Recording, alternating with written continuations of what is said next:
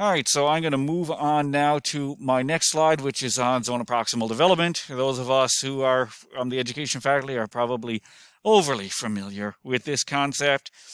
And here's my little humorous take on it. Zone of proximal development related to a cup of coffee. And once you get down to the bottom, well, things are just too hard, so you're not in the zone anymore. You need another cup. So, another poll, same link. What questions do you have about transactional distance or zone of proximal development? It's an open question poll. This time you can type in any questions you have.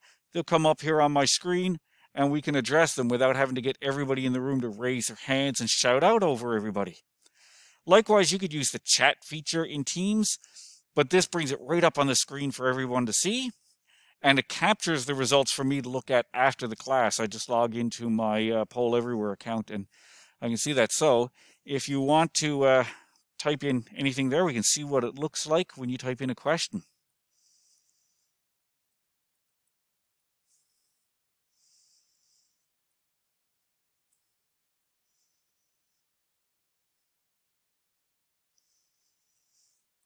Okay, so we can see some coming up here. This is kind of like a word cloud, but it's just coming up with the individual questions. You could also use a word cloud for this if you want students to type in concepts that they're having trouble with, and you get a word cloud, and then you'll see as the words get bigger, more and more students are having trouble with that concept.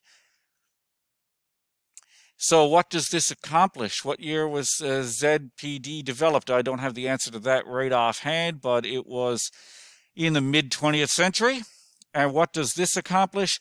Well, this helps me to get some formative feedback on the class and to read the class.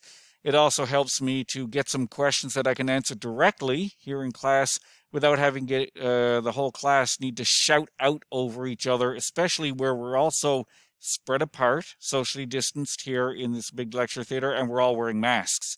So it just makes things a little bit easier for everybody.